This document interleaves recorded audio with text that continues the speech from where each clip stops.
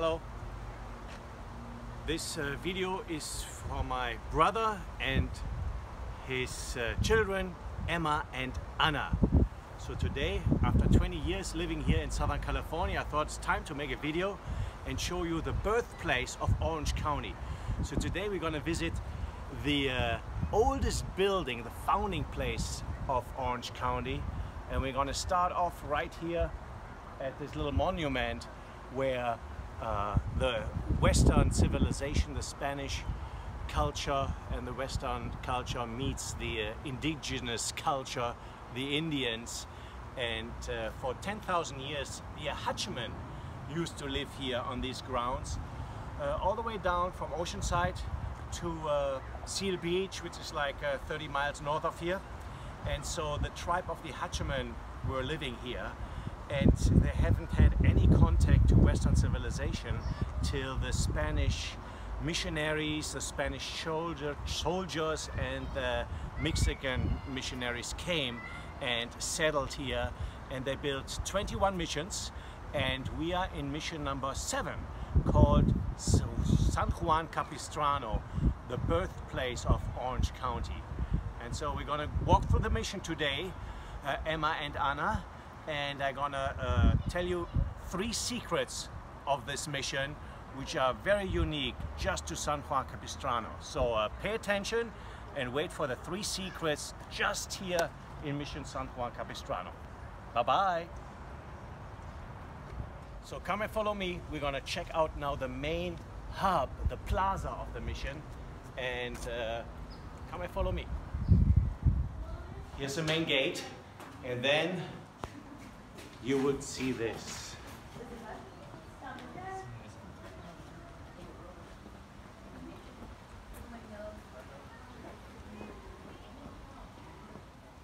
Here we are in the main plaza of the mission, but in mission times this would not be here.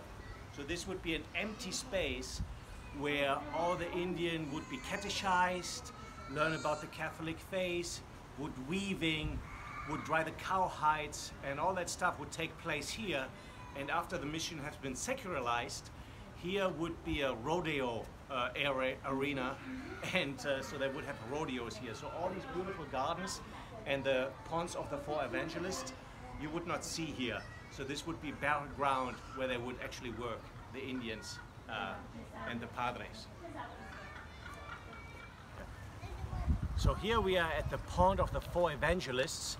Beautiful little water feature. As I mentioned, this would not be here in the mission times. This has been built 1920, and on the north side here you see the storage wing of the mission. So we are facing north right now. On the east side is the Serras Chapel, one of the jewel of the mission. And then here on the south side we're going to visit next. It's going to be the kitchen area and some quarters for sleeping and socializing. The mission was, this mission system came to be about in 1769, and they built 21 missions, as I mentioned, all the way from San Diego to north to San Francisco. And this mission is the first secret, has been founded twice. That's why we have a district called Mission Viejo, in Spanish, Old Mission. So that's the reason why Orange County has a name called Mission Viejo, because this mission was actually founded twice, once in the old location around Mission Viejo, and then on November 1st, 1776, here in San Juan Capistrano again. And the reason why they needed to find the mission twice, they had an uprising of Indians in San Diego, and so the soldiers and the padres needed to go down there, help quell the revolution, the little uprising, and then come back a year later and re-establish the mission they had begun here a year earlier. So let's follow me to the south wing, and we show you the living quarters of the padres and the kitchen. Yeah, come on in. So this is the kitchen area, where actually young Indian boys between 12 and 14 would cook for the padres here. We would have 2 priests here, and they would be helped and aided by Indian boys cooking. And all the ingredients you see here, the beans, the lemons, the apples, the oranges, all of these fruits and vegetables would not have been known to the Hachiman Indians. They also preserved the meat with smoking technique. So first they would put the meat in salt, draw out the water, and then in addition they would smoke, because that is the second secret of this mission. We are in only one of the only preserved kitchen and chimney is available here in San Juan Capistrano. So you see the black triangles on the sides. So on these niches would be the firewood, and then you see the smoke rising here through the chimney all the way up. And so you are standing actually in a big chimney, which is unique to San Juan Capistrano. And that is a second secret of the mission. Got it? Okay, so here is the Hachiman, the stone, the gossip stone for the women. You see all these holes here? So these would be grinded out over years of pounding acorns. So this would be the acorn tree we have right here. And the women and the boys and the girls would collect them throughout the year and grind them in the stone to a powder. This would be their main diet, but because they could not eat this intense, very, very bitter tannate powder, they needed to leach it out for a couple of days before they could bake it. So the Indians didn't have any metal equipment, so that was introduced by the Spaniard, and they were cooking or relying heavily on weaving basket. So no metal was known to them till the Spanish and the Mexican missionaries came and introduced them to pots and pans.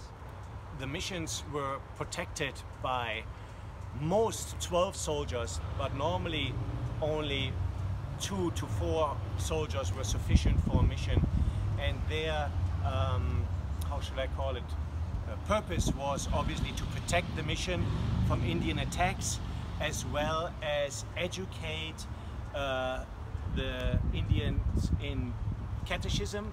And the third thing was to discover the area, to see if there are different other tribes here, and to make landmark excursions around the missions to map the land out for future travel. So these were the 3 main goals of the soldiers: protect, survey the land, and help teach the Indians in crafts, as well in educating them in the catechism.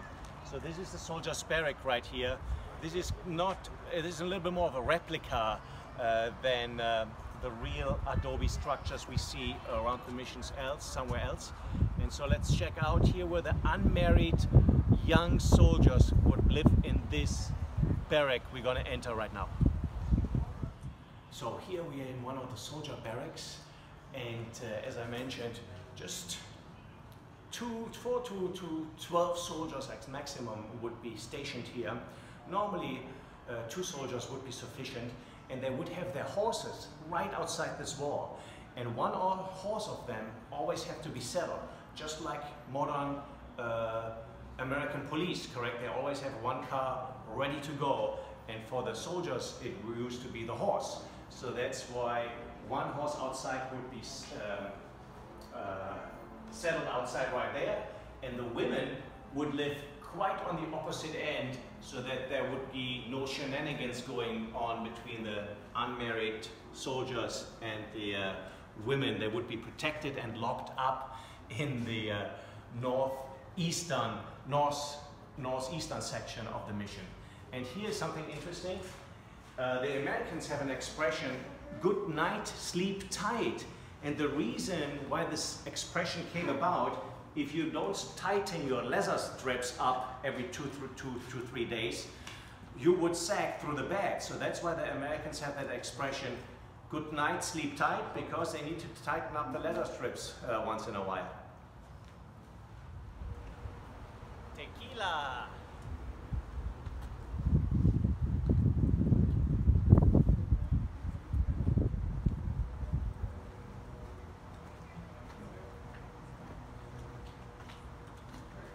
So now I'm going to show you an American dollar. So that's actually an American dollar. This was called the California dollar, right here. The cowhide. So they used to brand mark with branding the cow, so they knew which mission it belonged to.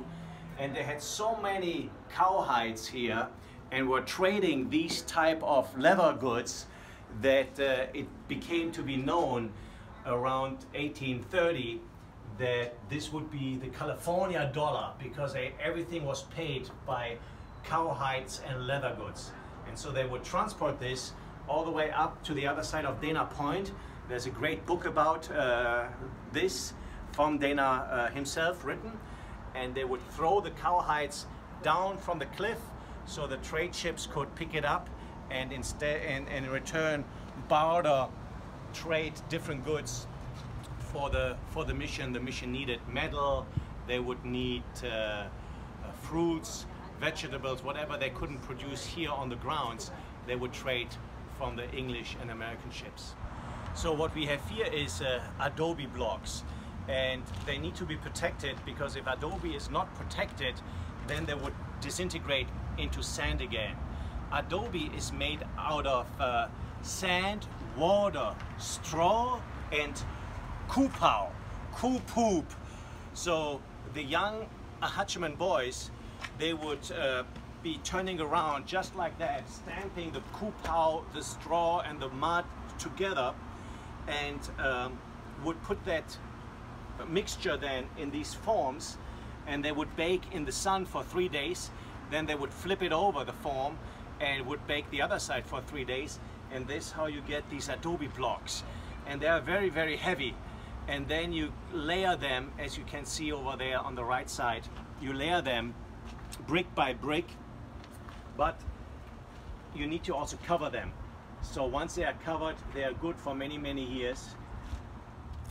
And here would be the outdoor kitchen for the Indian population, which were constantly growing and getting bigger. So here the women would cook for all the Indians and the Indians which would have joined the mission. And another very interesting thing is this Catalan furnace,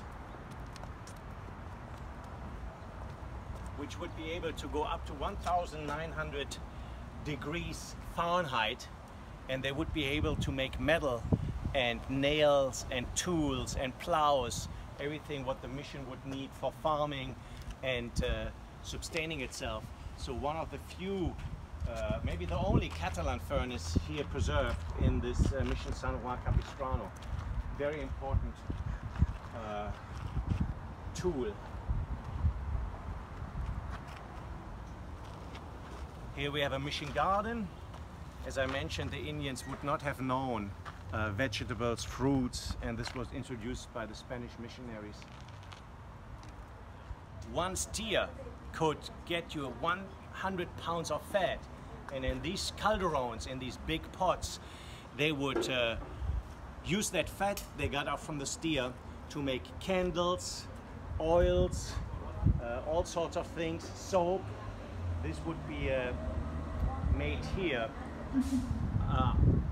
in these calderons. So they would heat it up, cleanse out the impurities of the fat, and get a block of talc.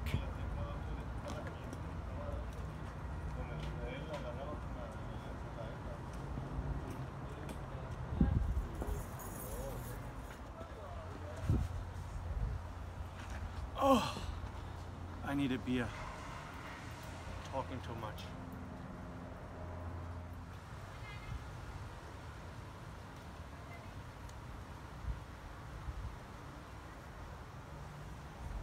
Again, we are in our beautiful Mission Plaza here. Here you have a typical California Mediterranean type plant, the Bougainvillea, and this here is a pomegranate plant. So you see the little pomegranate already developing out of the flower. Or maybe here, this is even better. Right there you have a flower and a pomegranate developing. Here we are in a social room. So you have the mission where we're very hospitable to travelers and they exchange news and information. And this would be set up like one of those rooms. And so this was a socializing, very simple plates and furnitures. And interesting enough, see chocolate. They would trade it for chocolate, and this would be obviously a very luxury item, what they would get on special occasions. But this would be like a socializing room. Everything would be for free from the church, and in exchange for information on what's happening in other missions, what's happening around them in California, and they were always looking for welcoming travelers. Here we are in one of the Padres' sleeping rooms. So they would sleep here, and they would wear or cover themselves with a tunic, which is over there, and this would be woven by the Indian women. Once they learned from their basket weaving, they were very skilled weavers. They easily adapted to weaving this type of material, the blankets and tunics for the Franciscan priests. And over here, as you can see, adobe walls are very, very thick. So the advantage of living in an adobe house would be in the winter time. In the summertime, sorry, it would be very nice and cold and fresh, keep the heat out in the California heat. But in the winter time, they would be extremely cold. So one of the padres who used to live here, Padre Mort, would live in the most desperate time of the mission. And when it was totally run down and down to nearly extinction, he installed this furnace over there to heat himself up, and he used to live above us upstairs, but these stairs actually were not here, so this was later added. He had a rope ladder where he would climb up to protect himself from pirates and from Zorro, because the legend of Zorro started in this mission. Now we are at the center and the jewel of the mission. The mission is so famous because Father Sarah, Saint Sarah, celebrated Mass in this particular chapel, which was not all the way you can see as it is right now, but it was only halfway. Lady of Guadalupe, and here we have a shrine of Saint Peregrine, a very famous shrine for cancer patients. They come from all over the Southland to pray to Saint Peregrine and ask for his intercession. The original church did only go up to here, to the crest, and the congregation expanded, and they needed to add on to the room, and so they expanded it out. And the way the Indians were taught were teaching them through the pictures. And these are original pictures from Mexico City, and they used to help the Indian understand the way of the cross and the way of salvation to them.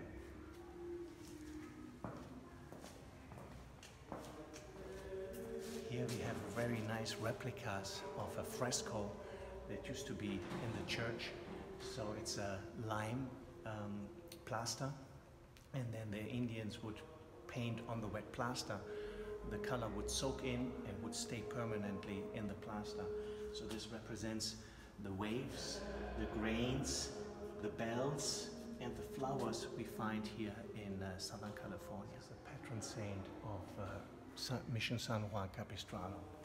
San Juan Capistrano himself. This is still an active church, so if you come here at 8 o'clock on Sunday morning, you will be able to hear Latin Mass. And the interesting thing about this retablo, which is behind me, this was actually not here. This just was built 1923. So in the original church, when they were worshipping with the Indians, they were just sitting on the ground and sitting on mats, and they did not have this beautiful retablo, which came from Barcelona via Los Angeles, and it was in 26 crates. And when they opened the 26 crates, they did not know what was in it, till they found out that this beautiful altarpiece was inside the crates. And you can see they didn't expect that it was so tall, so they needed to build up the chapel a little bit higher to fit the retablo in it. So here we are on the grave of Father O'Sullivan, who actually discovered the retablo we saw inside. And the retablo is actually 400 years old, came from Barcelona, and he set it all up together.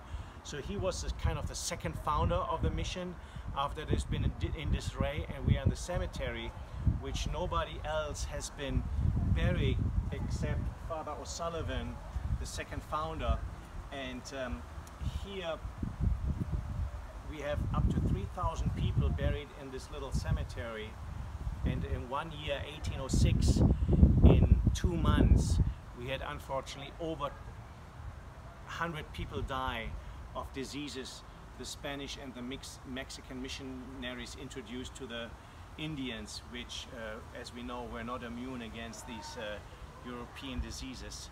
And that is our little cross to remember the labor and the work the Indians did for this mission. So the mission is famous for its swallows, and the legend has it that a shopkeeper in San Juan Capistrano here in the little city was knocking all the swallow nests down, and the swallows were so angry. And then the Father O'Sullivan came along and said, "Come little swallows, follow me, I give you a home." And that's how the legend of the mission of swallows came about. Unfortunately, during earthquake reconfiguration, when they made the ruin here earthquake safe, all the swallows were disturbed and fled. And so this little arch here with these replicas of swallows' nest and the recordings are here to re-attract the swallows back to the missions, because it unfortunately they skipped away during construction when they made the church earthquake proof again. Okay. We have the bells.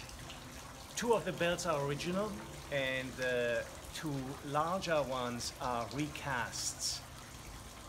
They fell down and broke during the earthquake, but the 2 little ones are still the original ones. They rang at the mission when they built the great stone church.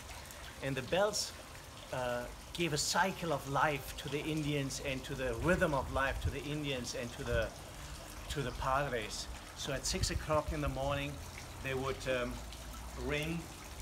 At 12 o'clock they would call them to supper and to lunch. At 3 o'clock they would call them to a prayer, and at 5 o'clock it would indicate the end of the workday. So it gave them a beautiful rhythm, structure, discipline, and a goal in life. So everything was regulated by the sounds of the bells, which could be heard up to 5 miles into the lands. And so the Indians would always know what time it is, so to say. So now here we are in the Great Stone Church, how they call it.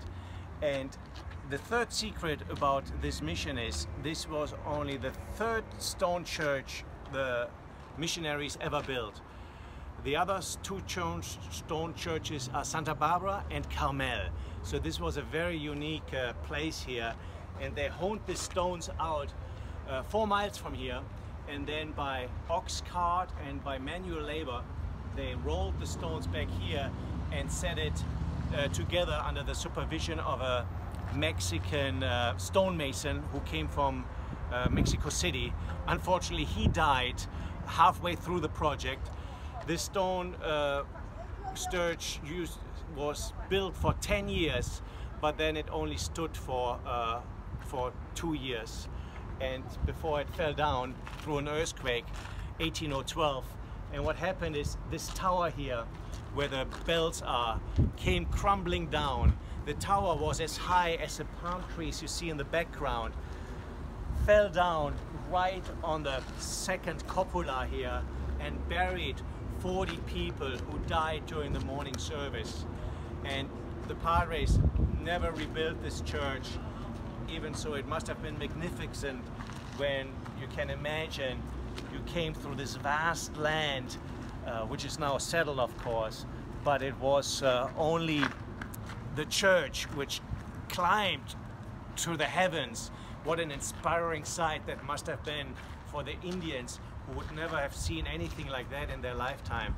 So now you're in the great stone church, which unfortunately came down through an earthquake, 1812. Goodbye. Here you have our state flower, the California poppies, very famous. And this year we had a super bloom, and there were fields and fields of these orange explosions of the California poppies, especially in Lancaster and on the way out to 15 towards San Diego and Orange County. Fields and miles of these carpets of the California poppies. So very rare. Every 8 to 10 years you see these bloom, and they were spectacular. People from all over the world come and see this spectacle. And here we have a prairie candle. That's called a prairie candle. And here we have a rose. Let's see if it smells.